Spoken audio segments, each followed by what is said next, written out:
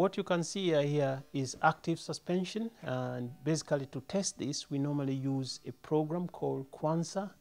So Quansa allow us to perform hardware in the loop simulation. So what we normally do, first we teach students to design using physical laws, using mathematical representation, for example, for those who remember maths, using differential equations. So we can model the behavior of a suspension of a vehicle using mathematical representations or differential equations. So once that is done, then we are creating those models and use this as an actual hardware where we can test the behavior of the suspension. And once we are happy, then we can go and apply it to a real suspension of the vehicle. This one, what you can see, we call it inverted pendulum. So the inverted pendulum, as you can see, if I lift it, if I release, it will go down.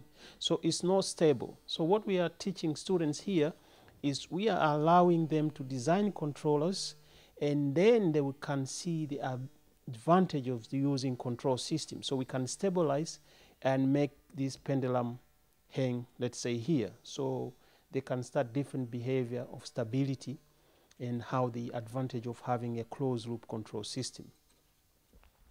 Here is a phantom, and this what is used for treating cancer tumor. So what we are doing, before you can really actually treat cancer for, let's say, lung cancer, you need to do this as simulations or hardware in the loop simulation. So we got the phantom, and inside is a rib cage, so you have like a lungs, so we can place the stepper motors. So if you rotate around, you could see that we have a stepper motor. So this will be moving the sensor which treats the cancer. Yeah? So the device which treats the cancer will be moving around. As you breathe in and out, the position of tumor will be changing. So we need to control to make sure that we are treating the right spot. So this was a collaboration between Coventry University and the University Hospital. Another device you can see here is a process control. So what we can do is very applicable for those who are doing oil and gas. So we can control the process. Yeah, the fluid is coming here and rotate and all the way back, and then we can decide how we open and close the valve. Yeah, this is another one. And this one is gyroscope.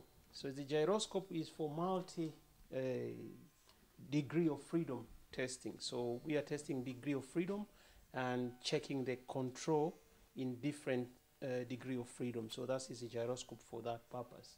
So all of these devices, we are giving our master student opportunity to try their algorithms once we teach them in the class. So they will come to the lab and test the algorithm or the concept which they have done.